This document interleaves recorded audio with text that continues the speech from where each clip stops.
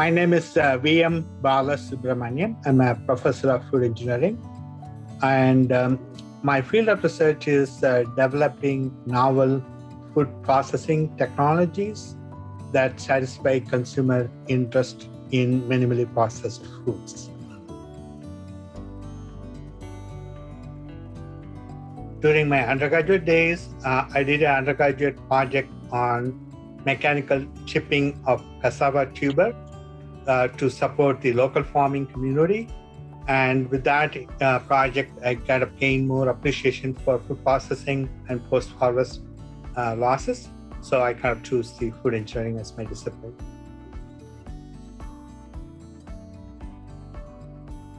The importance of communications and the diverse viewpoints.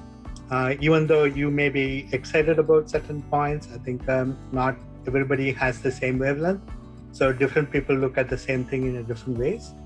And so it's important to communicate and make people excited about some of those work you do.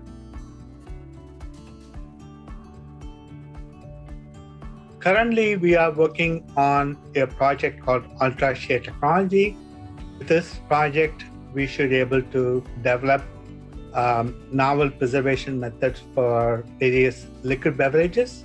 So this is going to probably introduce a lot of new opportunities for the food processors to introduce beverages that satisfy consumer demand for beverages that not only quench their thirst, but also serve as the medium for improving the nutrition.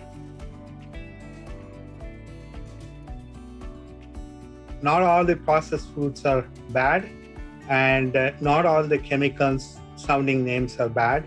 I think there's a lot of extensive scientific research is undergone before introducing the processed food. On the other hand, with the consumers with the limited knowledge on some of those chemicals, they think all the chemicals are bad. So that's not necessarily true.